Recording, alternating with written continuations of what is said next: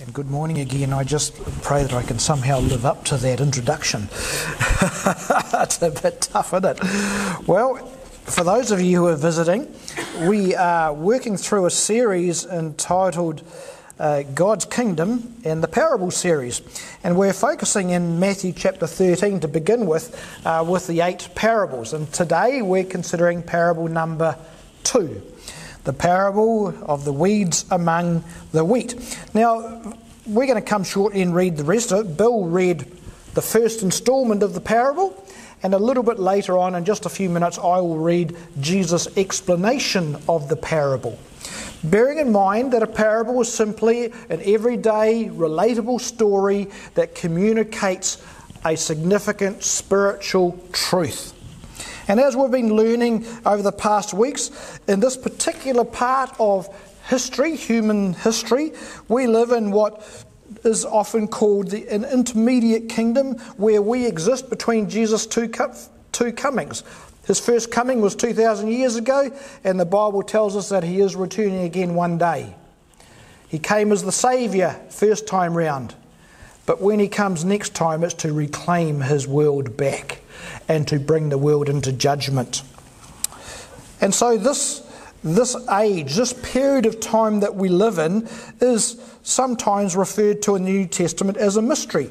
And the reason for that is that as you read the Old Testament, none of the Old Testament prophets ever foresaw the church.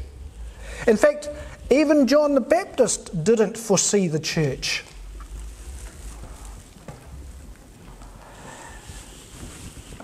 And funny enough, even the disciples, though they walked and lived and ministered with Jesus, couldn't see the church. That's why when you come to Acts chapter 2, the disciples are in shock when the Holy Spirit turned up and indwelt them and launched the church. So when we read Matthew 13, as in all of the Gospels, we are talking here about the kingdom of God because Jesus has introduced that earlier on in the chapter, that these parables are about the kingdom of God. And so the disciples would have been scratching their head. It must have puzzled them because they struggled to understand how the kingdom of God was going to manifest itself during their lifetime. The disciples had a whole host of Messiah expectations, just like we have expectations of God, just like we have expectations of Jesus. So the disciples, having grown out of the Old Testament period, they had expectations of the coming promised Messiah.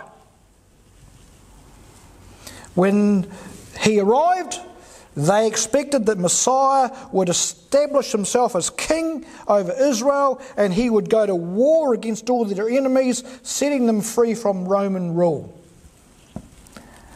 So you would understand why the disciples were somewhat disappointed.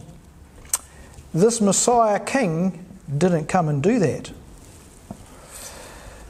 So the disciples had this inner conflict, and I suspect you and I understand what inner conflict is about when we consider God, about the Bible, and about how it all works out. We understand the rub. We feel the frustration.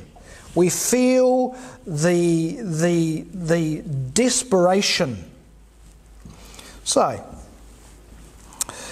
this sometimes in the apostles, and the disciples rather, this frustration often made them impatient, ungracious, and impetuous. And we see an example of this in Luke chapter 9, when a Samaritan village failed to prepare what the disciples thought would be an appropriate welcome for Jesus. And James and John came to Jesus and said, "Lord, do you want us to tell fire to come down from heaven and consume them?" You see, their expectations had failed miserably. And so because their expectations weren't met, they thought something was wrong with the people, something was wrong with the country, something was wrong with God, something was wrong with Jesus. Let's just call fire down from heaven, burn everyone up and start again. Really? Well, I guess that's one simplistic approach to it, but that wouldn't have worked, obviously.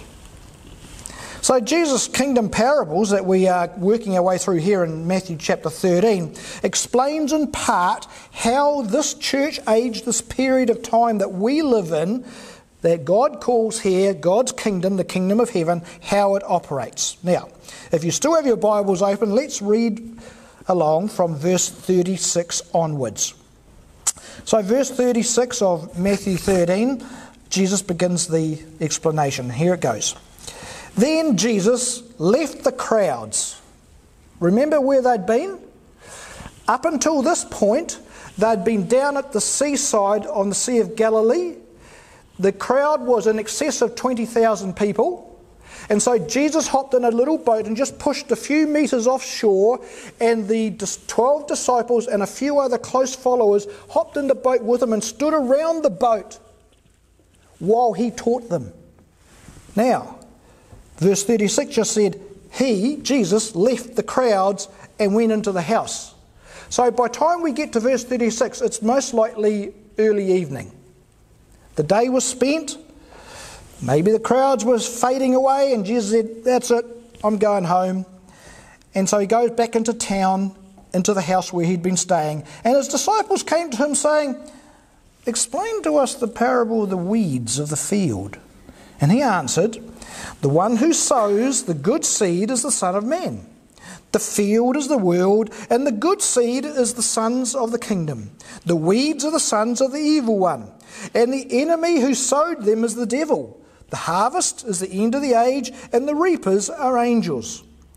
Just as the weeds are gathered and burned with fire, so will it be at the end of the age. The Son of Man will send his angels, and they will gather out of his kingdom all causes of sin and all lawbreakers, and throw them into the fiery furnace. In that place there will be weeping and gnashing of teeth. Then the righteous will shine like the sun in the kingdom of their Father. He who has ears, let him hear. I would have loved to have been in that room. Now you've got to just picture it. It had been a long day. There had been huge crowds, and the disciples had been with Jesus that whole day down by this lake while Jesus preached and taught and explained things. And now finally they had him all to themselves in the privacy of a room in a house in town. Now, they could have asked him any questions about the enormous events of the day, but no, what had caught their attention? Lord, we want to understand this business about weeds. What is it, Lord? Tell us. Now,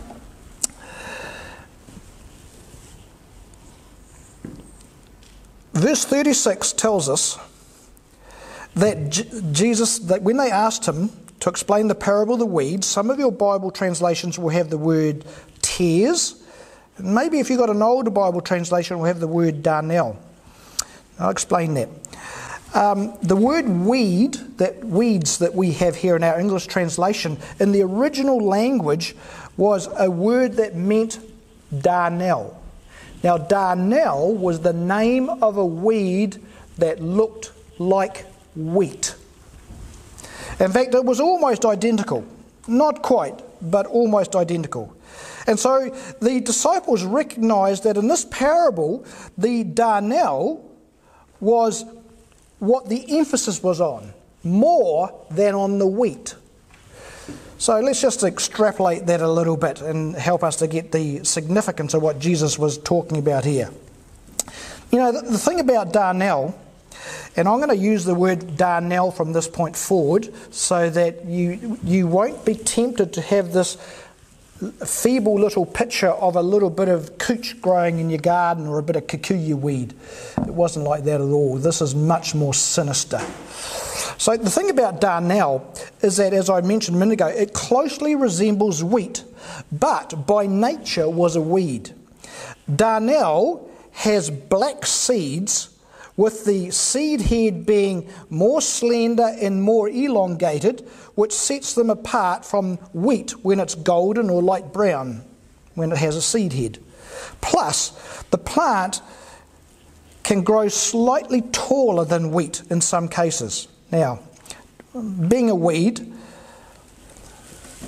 for those of you who are gardeners, One of the worst things about weeds, and this is what Darnel does, it sucks the nutrients from the ground from around the wheat. It's really happy being planted right beside a wheat. Looks like wheat. In fact, you couldn't tell it's not wheat until it matures and gets ready to seed. For all that period of time, of those 3 months or so that it's growing, the darnel is standing right beside the wheat, sucking as much nutrients out of the soil to deprive the wheat of the nutrients it needs to produce the good seed. Just tuck that little picture in your mind. In fact, what was the big deal about darnel other than that? It was this: if you ate enough of it, it was quite poisonous. If you ate just a little bit, wouldn't bother you much. You might get a little bit of a sick tummy, but it could become very poisonous if you ate a lot of it. Now, as the story goes, as Bill read the parable, the wheat farmer went out and sowed the wheat. And he went home. And then at night time, someone else went out into the same field. Did you pick that up? But that person who went out in the middle of the night didn't plant or sow what the farmer sowed. That person sowed the darnel. That person who went out to sow the darnel in the night had the opposite motives to what the farmer had in sowing the good seed of the wheat.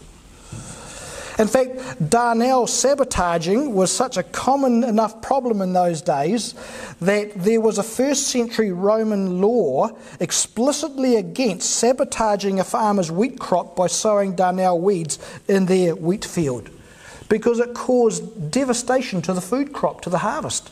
It caused economic disaster because it was of no use. Now, again, this parable was simple enough. The farmers sabotaging neighbours' crops was a situation that the disciples would have been very familiar with in the rural community around the Sea of Galilee. So, we understand why the farmer's servants got upset and said to the farmer, "Can we go out and pull it all out?" And the farmer said, no. And we're going to come back to why he said that later. Now, you may or may not have picked up on there was actually 7 components to this parable. And what I want to do is simply run through the 7 components and just elaborate a little to help us understand the application on why this parable was so important to Jesus and the disciples understanding it. The first component, as you would see there in verse 37, is that the one who sows the good seed is the Son of Man. That's Jesus. The title, the Son of Man, was the most common way in which Jesus referred to himself. In fact, approximately 80 times in the Gospels of Matthew, Mark, Luke and John, it actually records him calling himself the Son of Man. It refers to his divine humanity, being fully God and fully man. It was a title also that the Jews recognised with being the coming Messiah. And they learnt that from Daniel chapter 7 verse 13. The Son of Man was a title for the coming Messiah. And so here Jesus says Jesus is the one who sows in his own field as the landowner. Don't expect to reap something that wasn't sown. Have you ever tried to grow a garden without actually planting anything? Maybe me. When I was a child, I used to have an imaginary mushroom farm. I was very little. And there was a big pile of dirt out the back of the house, and I would go out every day and plant mushroom seeds. And I'd go out and weed the mushroom seeds, and it was all imaginary. But I understood this as a child. If you did not plant anything, you will reap nothing. And so it is in the kingdom of God, beloved. If you want to see no fruit, if you want to see no wheat, you don't actually have to do anything. Just don't plant, and you will not reap. Well, Jesus is the landowner, and he is the one who sows this good seed. And we are very thankful for that. And that's why we have the gospel in our lives, because Jesus has done all the work involved for the gospel. All that is left for us to do is believe and repent and turn to Him in faith.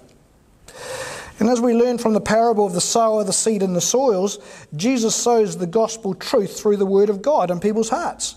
And while that parable listed 4 common responses to the gospel, only the 4th response produced eternal life.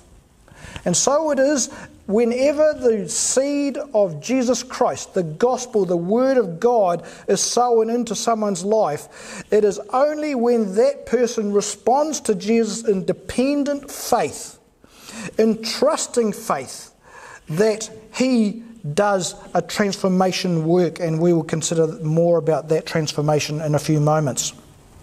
The second component in the parable is in verse 38. And this may come as a shock to some. The field is the world. Did you see it there? It's staggering how many Christian books you read, and the books say the field is the church. But it's not. How do I know it's not? Because Jesus actually tells us what the field is. The field is the world. The first 5 words, the field is the world. Now that changes the focus of the parable considerably. This is the world at large, of which every human being is born into. It's the world out there, it's the society that we are a part of, it's the country and the culture that we are a part of. And this pictures the church existing in the world, not the world in the church. In the world, as we've been learning, there are 2 kingdoms which operate. There's God's kingdom, and encapsulated within God's ultimate kingdom is Satan's little kingdom. However, ownership of the field, ownership of the world has not changed.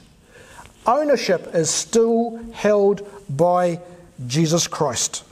And although Satan is temporarily and partially the ruler of this world, ownership belongs to God, who created it and will one day redeem and restore this world through His Son Jesus Christ when He returns. In John 15 verses 18 to 19, Jesus cautioned of the world's possible bad attitudes towards Christians. And we don't see much of this in our country. We see a little bit of it. Other countries see a lot of it. And you'll notice verse 18 begins with the word if. If the world hates you, Jesus said to His disciples, know that it hated me before it hated you. If you were of the world would love you as its own. But because you're not of the world, but I chose you out from the world, therefore the world hates you. I am humbled as I read newsletters from missionaries in other nations, particularly Pakistan, nations where Islam reigns strong, how there is just this unholy, twisted hatred for Christians. Why? Because the world will tolerate almost anything, but not Jesus Christ. Well, let's move on. Later in verse 38, Jesus said, the good seed is the sons of the kingdom. And these are believers in Jesus Christ, those born again. We've been thinking over the last few weeks about those 2 verses in Colossians chapter 1, verses 13 and 14. Jesus has delivered us from the domain of darkness and transferred us to the kingdom of His Son, in whom we have redemption, the forgiveness of sins. And those 2 verses are absolutely central to us understanding how we live out within the kingdom of God, within the world that He has planted us. Now, it's not uncommon for the world to tell you one of 2 things in this regard. First, if you want to live at peace with us in the world, be like us. Isn't that true? If you want to live at peace in this world, be like us. Secondly, a bit more seductive, if you don't like the way we do things, the world would say, stay separate from us. Both are very wrong. And this is one of the reasons we have cultish Christian communities. Now, I'm not going to name any names, but we know where they are. I have a very good friend who is the son of a deceased cult leader. And his father led a Christian cult that lived in their own isolated community, and they did everything very separate from the world. But it was a cult. And you see, where does that come from? It comes from the fact that as Christians, somewhere along the line, they forgot that the Son of God planted us, the wheat, the good seed, into His field, which is the world, and He wants us to stay where? In His field. In His world. Because despite what Satan made delusional thoughts may be, Jesus is still King of the world. And Satan only has this very small, encapsulated bit of authority for a very temporary period of time. So Jesus taught in John 16 verse 33, "In me you may have peace. In the world you will have trouble. But take heart, I've overcome the world." Now, I was really interested that there he used the word tribulation, and it's not a word that simply means persecution. It means the pains of life. Any of you understand the pains of life? And can't life be painful? You see, when you give your life to Jesus Christ, you're not entering into the lovely little sandpit where you get to play with spiritual toys for the rest of your life. You've entered into the war zone. And the first thing that you're going to discover is that as the wheat in God's field, in God's kingdom, you have an enemy, and he's planted the Darnel weeds right next to you to suck the life out of you. I should have heard an amen.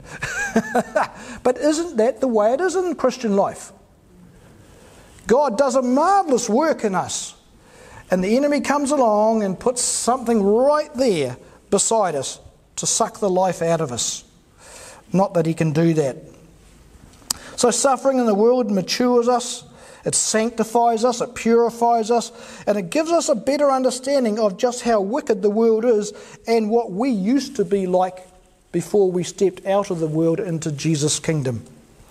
Plus, think of this. If you're the good seed, if you're the wheat as a Christian, we can influence the Darnel to be converted to wheat. That's pretty impressive. This is why Jesus prayed, "I do not ask that you take them out of the world, Father, but that you keep them from the evil one," John 17 verse 15. So Jesus doesn't want us to uproot ourselves and to isolate ourselves from the world. He wants us to stay within the world, but fight the evil one and stay faithful to King Jesus, faithful to our Saviour, and resist the evil one.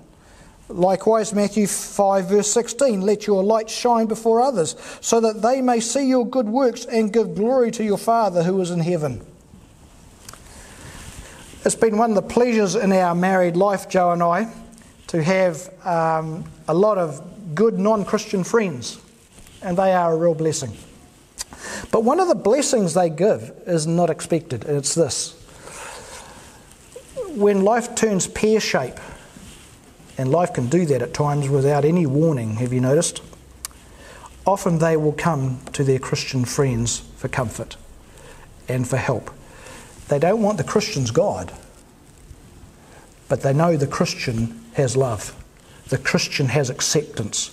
The Christian has forgiveness. The Christian has an influence over their life that brings stability and comfort.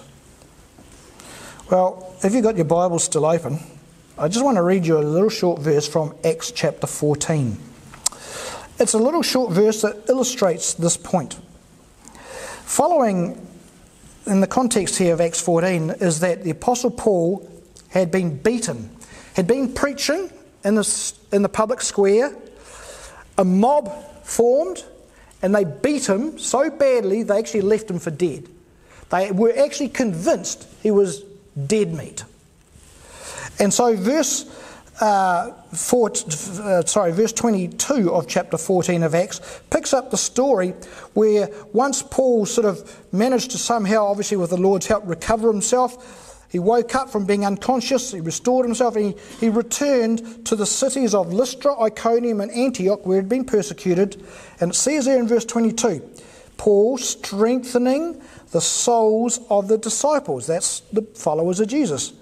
And look what comes next. Encouraging them to continue in the faith, and saying that through many tribulations we must enter the kingdom of God. Now, just picture that in your mind. I'm a picture guy, I know. The Apostle Paul turns up at your little house church with the odd broken limb, covered in bruises, cut, looking an absolute dishevelled mess. And he stands up in front of the congregation like this. He says, take encouragement. Take strength. Get focused. This is what living in the enemy's world looks like. Take encouragement. Now he says there, continue in faith. You see, God doesn't play by the world's rules. The world plays by physical, tangible, emotional pleasures. God plays with faith. He calls people to believe with a dependent trust upon Him that is pig-headed and determined in saying, I will follow Jesus because I believe that Jesus is God, He is my Saviour, He is my Lord. Now he says there that through many tribulations we must enter the kingdom of God. So let's not misunderstand that. Tribulations don't save us. We're not martyred into salvation. However, we are not exempt as Christians from the tribulations of life. We put faith in Jesus and we get transferred into His kingdom, but the real life normality of living in the world continues. Health problems, employment problems, personal failings problems, relationship problems, all the normal things of life continue because that's the world we live in. Have you ever tried not getting sick, people? You're talking to a man who understands sickness. You can't avoid it. That's the nature of the world we live in. Personal failure is a part of the world we live in. It breaks us, it crushes us, it just seeks to destroy us.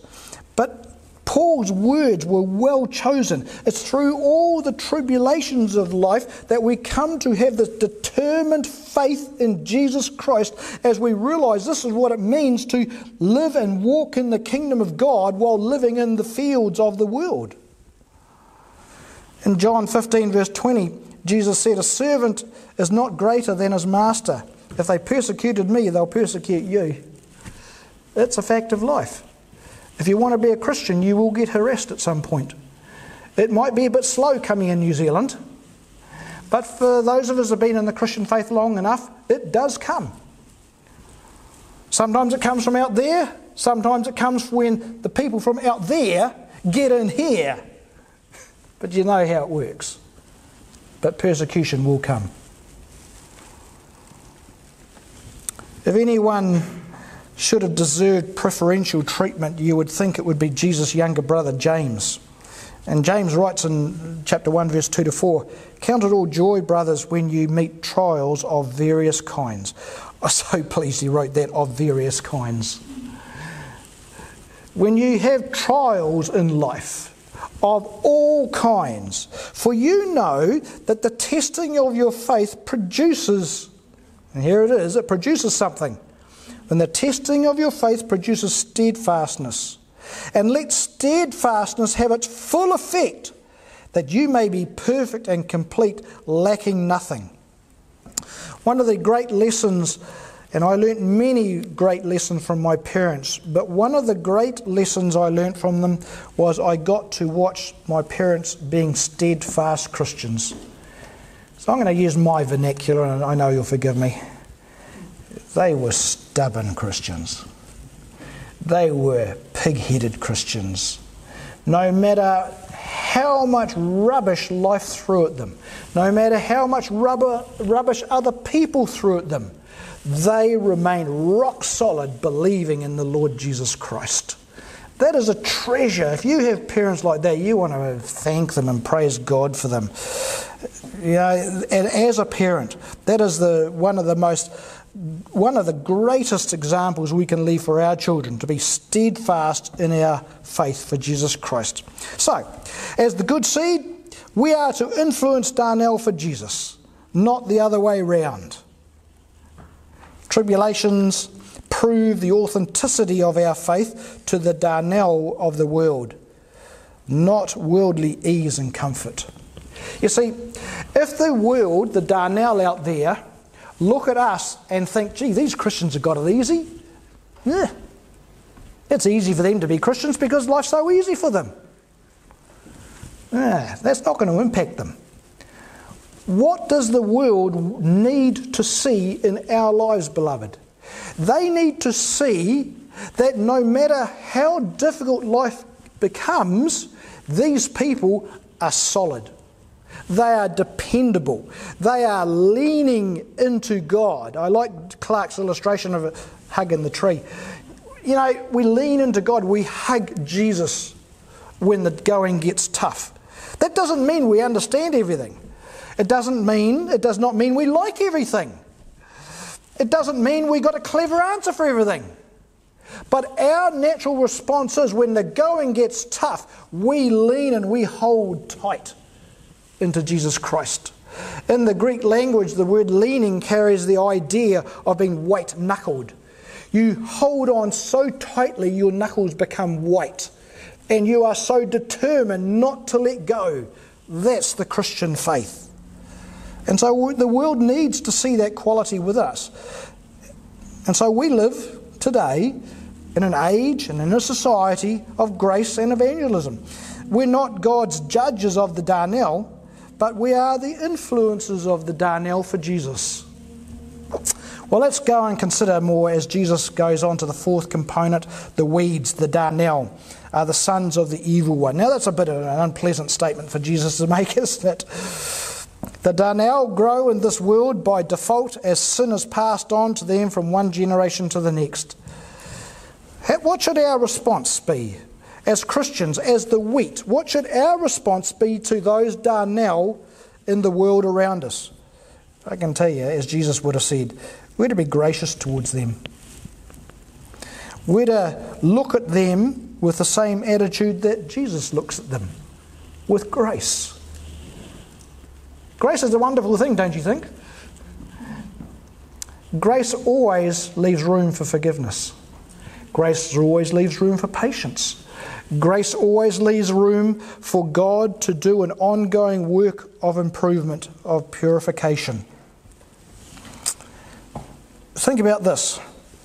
Darnel can change, but wheat cannot.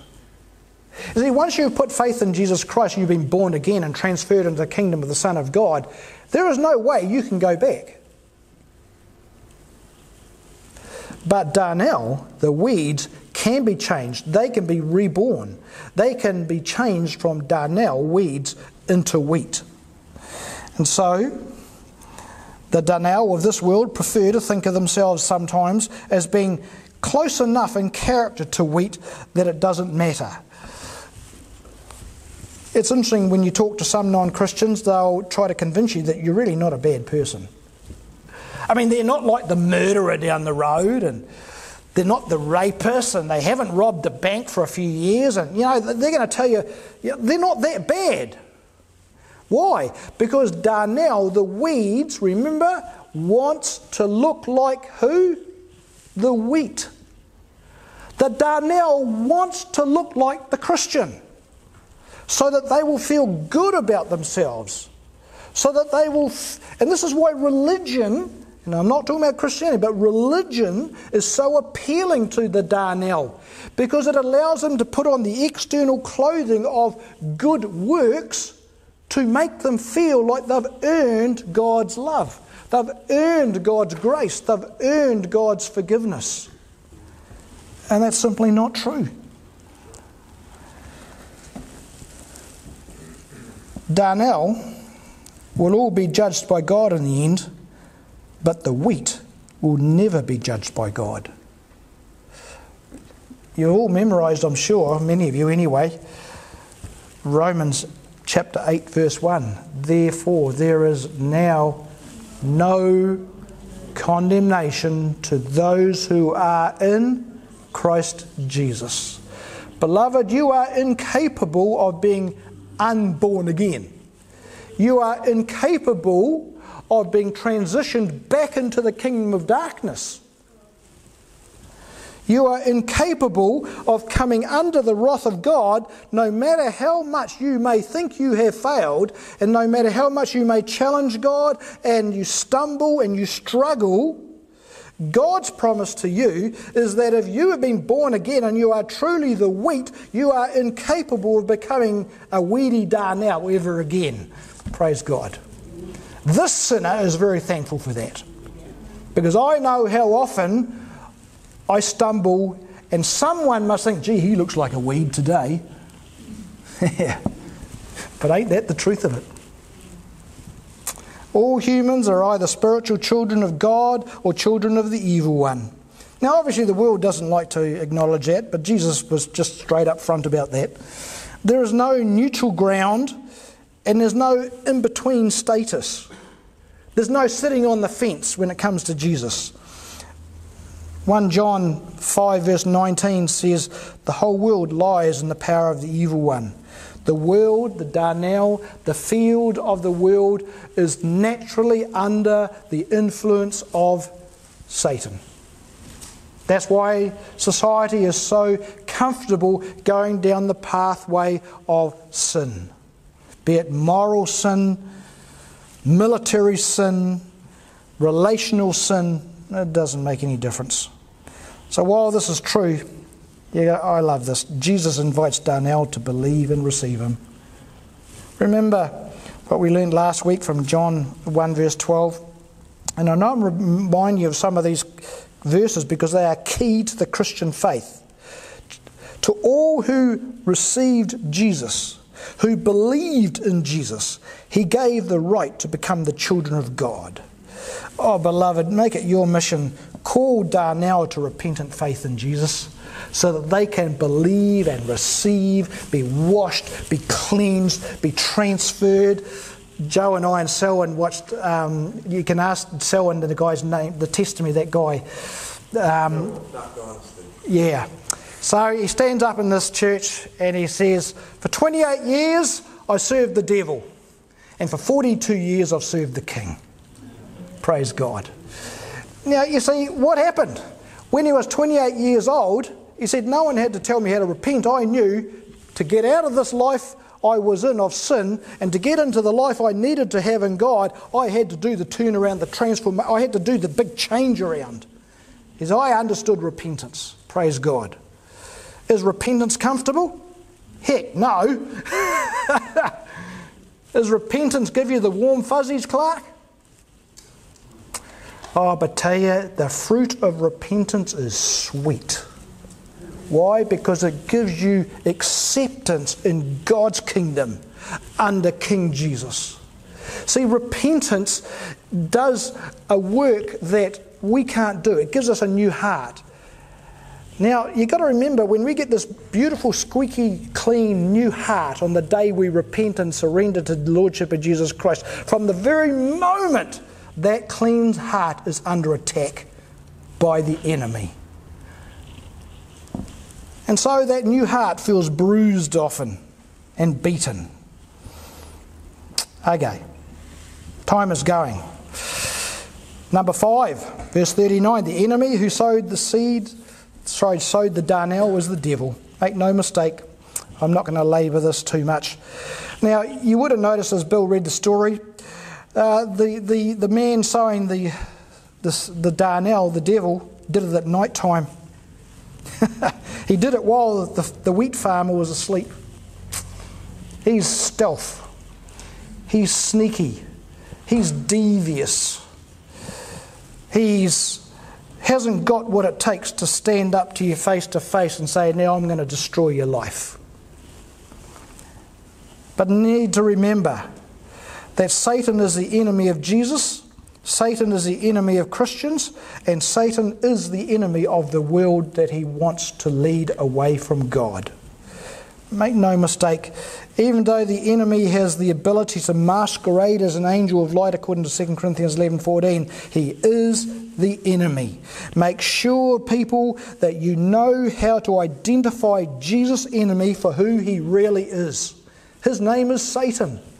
And he is, the word devil means slanderer. He always misrepresents Jesus. He will lie, he will accuse, he will cheat, and he will try to seduce you into shallow belief, misrepresenting the truth to fuel the world's delusion that there is no God, no Creator, no coming judgment for sin, and no Saviour. He will continuously slander the wheat, even to other wheat, when the goal is to cause division. Hello?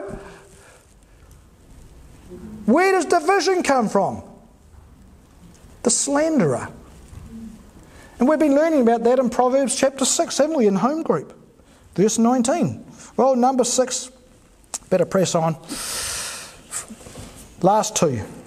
This is the ugly part, but it's a very important reality we need to come to grips with. Jesus said the harvest is the end of the age, and it's talking about judgment. And this tells us that Jesus is going to do with unbelievers what he's going to do with unbelievers from this present age. Gathering the Darnel early would uproot the wheat. I'm so thankful that he doesn't send out his angels to tear out all the Darnels in the world, because there'd be a lot of wheat, genuine Christians that would get damaged along the way. And in typical form of God, in his love, he doesn't want his believing children, the wheat, to get damaged. So he gives us the resources to stay living next to the weeds with all the nutrients coming from the Holy Spirit through the Word of God in our hearts, so that we can be strong and persevering in steadfast faith. Well, I'm going to skip a few pages. I've got a bit carried away, I'm sorry. The final thing is there, the final component is the reapers. When final judgment comes, the reapers are the angels. Verse 39. Angels are called to do the separating, the judgment in the future coming day of judgment, not Christians now. And we are not God's executioners.